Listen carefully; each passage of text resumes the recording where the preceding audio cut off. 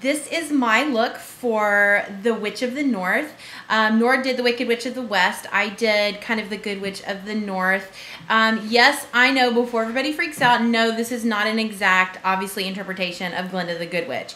It is, however, my interpretation of what I would imagine a Witch of the North would look like if she was a Good Witch of the North. So I just wanted to do a real fun look with the hair and the makeup, and I have to give credit where credit is due. I got this idea and was really inspired by Petrilude, or Josh, as some people may know him, but I was really inspired. He did a Frozen Ice Queen kind of look last year at Halloween, and I thought it was so amazing, and I've wanted to do it ever since then. So when we started talking about doing this, I thought this is my perfect time to do like my Ice Witch Queen kind of look. And so I just took the idea and I ran with it. I did lots of purples and lavenders to give a real Frozen look. I did the sugar on the face, which is Josh's idea, but I think it's so fun.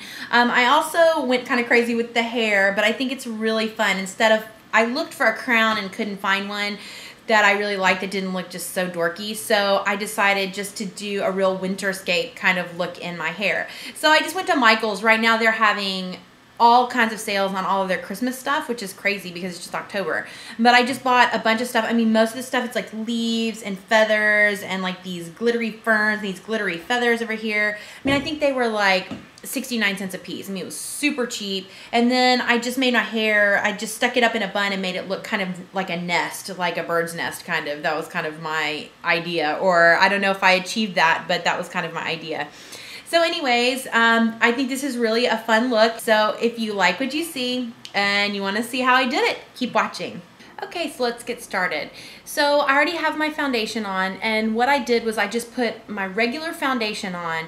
Then I took a Nye Color Cake MakeUp foundation in a really pale shade, and you just add water. You can add Fix Plus, regular water, charged water, just to a little triangular sponge or a sea sponge, and wet the cake, and then you can apply it. So what I used this for is I used it as my highlight, just to give that really kind of frozen, chapped, dry kind of look. I also put Too Faced Shadow Insurance on, obviously, and did a little bit of contouring. Now I'm just going to talk just for a second about the contouring that I did. I just use a regular brown NARS contour shade, as well as I added some of the Makeup Forever dark purple color that I have. And I just did my regular contours, cheekbones, underneath the jawline, around the mouth, on the sides of the nose, and a little bit in the temples. And everywhere I put the brown, I would just overlay it with a little bit of the purple, because I wanted a really like frozen, kind of chiseled kind of look, but still really soft. And then when I was finished, I just set it all with a powder. And the powder I used is the Candlelight powder from Too Faced. It's a real pale, translucent powder with a little bit of a goldish shimmer to it. So first things first, I'm going to take my NYX Jumbo Pencil in Milk, and I am going to put that all over the lid as well as underneath, and kind of drag it out just a little bit. So just blend that in. Okay, so that's the basic idea. Okay, next I'm going to go ahead and put some white eyeliner, just a plain, any kind of easy glide on eyeliner that's going to be safe for the waterline. Okay, next thing I'm just going to take a fluffy brush, just like this, so like a Sonia Kajik brush. It's really similar to the Max 224. And then I have a Makeup Forever color. It's one of their diamond shadows, but it's just the silver white. I'm not sure what number it is, but I'll put it in the sidebar. So we're going to take that, load up that fluffy brush, and we're just going to, I'm going to really pack on everywhere where the white is, pack on with that shadow. This is a Sigma. It's similar to the 224 by MAC. And then I'm going to take my 120 palette. And you can really pick whichever color that you think is going to work best if you don't have the 120 palette, which obviously I highly recommend that you get the 120 palette. But if you don't, I'm just going to use like a really light pale pink right here. Right here with a shimmer. And I'm just going to put that all along the brow bone and kind of drag it underneath to that corner. we're gonna just continue to build on top of this. I'm gonna take a, let's see, a MAC 222 brush, put that into the color Tracks. And then I'm gonna load that onto my brush. And then I'm going to put that into the crease.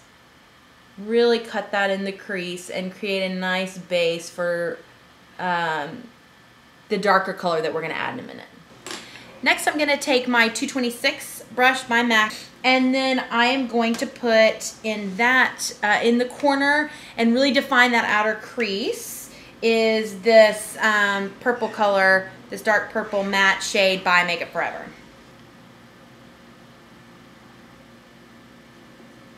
So you're going to be left with a kind of the silver in the middle. We want it to have a really dome look to it, so we're going to keep the highlight right in the center of the eyelid. I'm just going to take now a 224 brush by MAC, and the color, I'm just going to use Gesso. It's just a matte white, and I'm going to do my highlight above my brow bone with that. So next, I'm going to take my Nye Cream Eyeshadow. And I'm going to take a concealer brush. I'm going to load that up with the white, and I'm just going to paint my eyebrows. So the next step is I'm going to take, I've got some glitter eyeliner in silver. I told you we're going to be a glitter fest today. And then I'm going to put that under my eye and over the eye. And then I'm going to take a 266, just a little eyeliner brush by MAC. And I'm going to take this dark purple that we've been using from Makeup Forever, and I'm going to just line the top of my lids. So I'm using Tarte's cheek stain in Flush, which is appropriate. So you just want it on the apples of the cheek. So you can just smile if that gives you a better guideline, and just pat that in. So now that we're done with that, what I want to do is take that same, again, concealer brush and the white, and we're going to paint that over the black mascara we just put on. I know this seems like a lot of weird steps. You can always use white mascara if you want. I just don't have it and didn't want to go out and buy it special for this when I have this, and it works just as well. So now that this is essentially dry, we need to go ahead and put on our lashes. Okay, so we're finished with the eyes. So the last thing we have to do are the lips, and then add the last little bit of sugar. So let's go ahead and first put on our lipstick. I chose to use MAC Cyber, which is just a really matte purple. I'm gonna add sugar to a couple of places. I'm gonna add some more sugar around my nose on this side to match this side, and then I'm gonna add some at the bottom of this lip. So I'm gonna take, again, my eyelash adhesive and go along the nose area. So then, of course, take the glitter and press some of that glitter right on top of the sugar. See?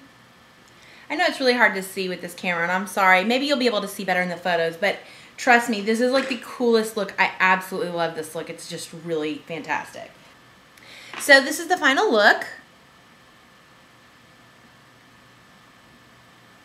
I think it's a really fun look. It's really pretty. It's something that you probably have a lot of this stuff laying around outside of the lashes and the stuff for the hair, but it's just real basic products that you can just amp up and make really fun for Halloween. I just want to thank again Josh, aka Petrilude, for the inspiration. He just inspires me all the time. So I saw this last year and I was like, I am gonna do that next year, because I just thought it was just so much fun. So thank you again for watching, and stay tuned. We got some more fun stuff coming up.